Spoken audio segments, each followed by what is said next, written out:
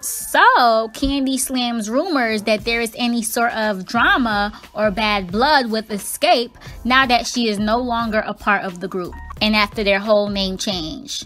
She took to Instagram and said the following: I want to send love to my girls Xscape and congratulate them on the moves they're making. I want everybody to know that there is no drama. It's still love with us. I support what they're doing with the new music, and I want y'all to do the same. Pre-order their new EP, here for it. And also get your tickets to Essence Fest 2018 because we're all coming together to rock the stage again.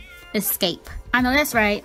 And when a fan left a comment saying, yeah, Kandi, you are fake as hell. There is no drama because you say so, girl. Bye. Miss us with that nonsense. Happy these ladies know that they got talent without you, as you are not the group. Congrats, ladies. In which Kandi replied, you're saying bye, but you're following me though. You actually like seeing me every day on your timeline, apparently, sis. Ooh. But there you have it, folks. Xscape, aka Xscape, are good. No beef. What y'all think?